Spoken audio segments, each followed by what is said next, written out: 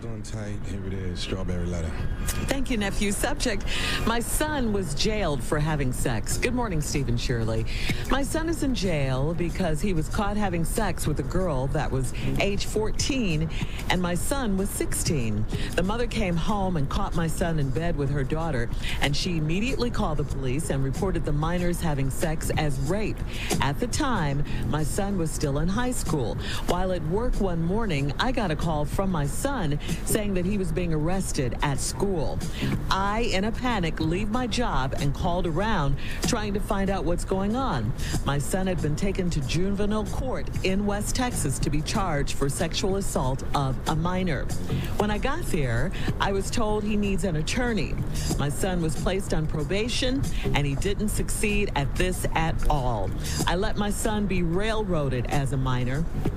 In the state of Texas, the oldest of the two minors in question is charged with sexual assault. My son went off to college and was on probation. If he didn't complete it, he would be sent to jail. My son will be 23 years old next month, and he's being punished for having sex with a minor while he was a minor himself. All because a girl asked him to come over with his cousin. I feel this needed to be heard by other parents. Wow. Well, you're right in wanting to inform other parents about these laws so that they can tell their kids, so their kids can be careful if and when they go to other people's homes. I mean, you have to lay down some rules in your home about your kids doing what they do. I mean, like if your kids are gonna go to their girlfriend's house or their boyfriend's house, very important information to have, very important, and hopefully they will use it. But it just sounds like some things were left out of this letter. I mean, did you get your son an attorney? I have to ask you that because you say you let your son be railroaded as a minor. And this was almost 7 years ago because this happened when he was 16 and he's 23 now. And you say he's being punished. He is in jail now. So you said this is what he's in jail now? Yeah, she said. It's not clear. Yeah, this letter is not clear.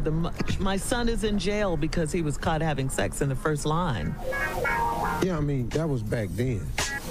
Yeah, back then. Good morning, Stephen Shirley. My son is in jail because he was caught. Well, he's 23 now. My Yeah. son went off to college and was on probation.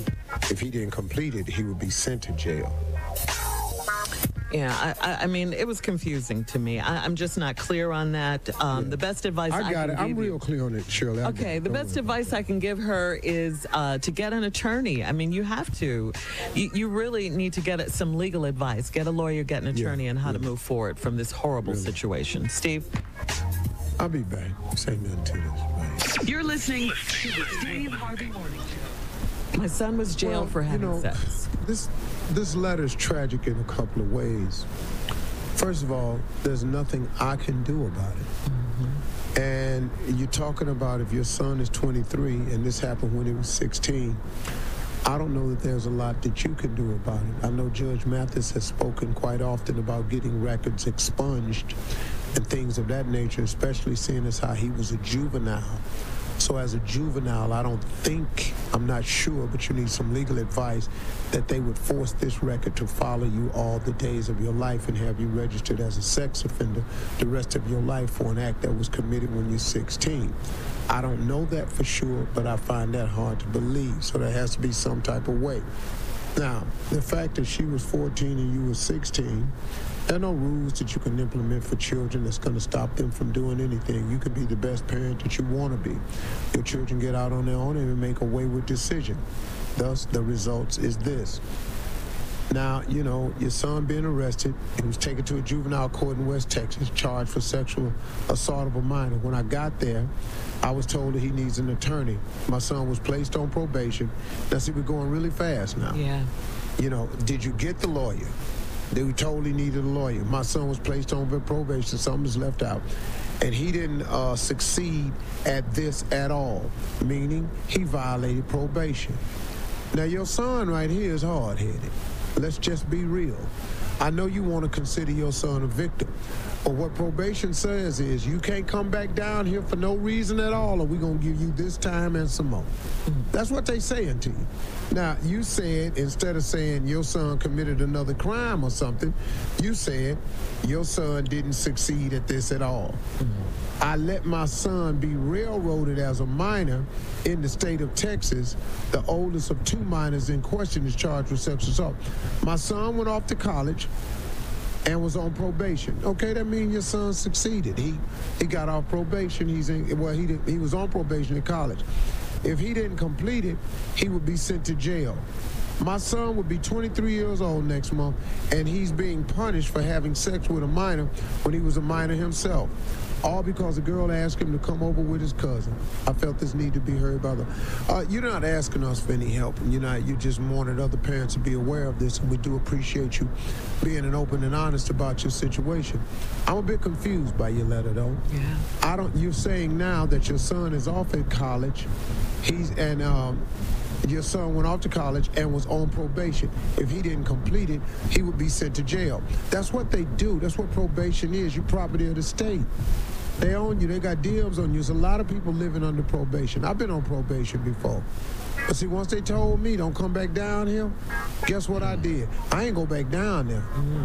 Now, your son need to sit his little stupid behind down somewhere. He 23. He too old for this. Now, he got to sit his tail down somewhere. You cannot break the law when you're on probation and expect anything good to happen. Let's just really have a real conversation here. So even though you've left out much in the letter and I don't know all the particulars, your son, if he continues to do wrong, but at least get off probation. Do that. Don't do nothing for 5 years. Don't do nothing for 8 years, whatever the probation period is. Go to college. Be a college student. I hate people with like this right here. Thug and college student don't go in the same sentence. You can't. You're one or the other now. So come on now. Talk to your son. Get your son to realize that he's put himself in a position, even though he was a minor, and I don't agree with the ruling originally, but it is what it is now. Now we got to deal with it. Good answer. Thank you. All right. All I got. You can tweet me, Instagram me for your comments on this strawberry letter at my girl Shirley. We'll be back. Bills pile up, sky high, send that boy off to die.